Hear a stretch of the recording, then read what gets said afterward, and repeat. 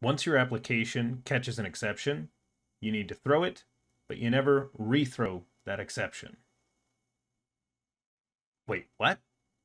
Hey chatters, my name's Brendan, and in today's episode of DevChatter, we're going to be talking about why you should never rethrow the same exception after you've caught it. Let's take a look.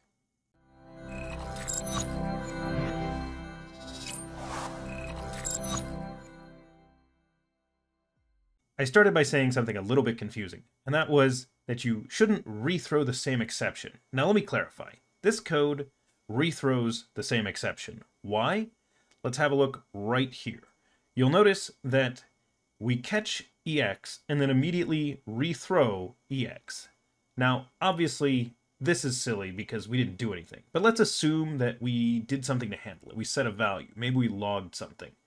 Maybe, we checked to see which kind of error it was and logged something or reported back a certain type of message to the user. Maybe we adjusted the message so that it is friendlier to the user, but still logged the real details.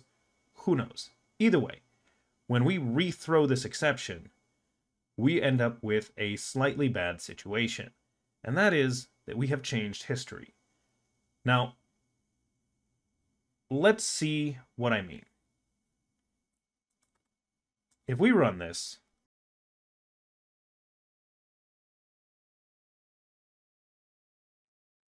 you'll notice one interesting thing that happens when it completes, and that is, it says unhandled exception not implemented. And that's fine, that's the exception we threw. However, the stack trace, let's take a look closer at that.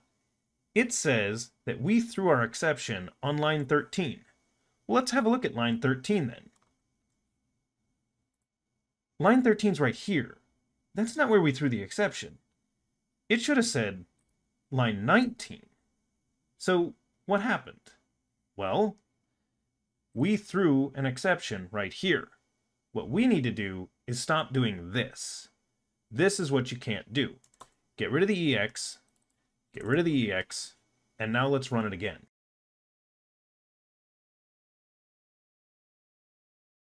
And now we've got something a little bit more interesting. Notice line 13 doesn't even appear here now, because we haven't altered history this time. This time, we've got line 19 and line 9. Let's take a look at what line 19 and line 9 are in our stack trace. Line 9 is where we call our method. Line 19 is where the exception gets thrown. That's useful history. We were missing both line 9 and line 19 from our stack trace because we threw the exception again. Don't do that. When you call throw, it continues the existing thrown exception instead of throwing a new one. So this is when that stack trace gets applied. Write it this way to get the details that you want. If you enjoyed this content, be sure to like and subscribe to this channel to join the DevChatter community. You can check out our Discord down below as well, and try to catch our live streams. Links to everything you're interested in, you'll find down below. Thanks, and happy coding, everyone.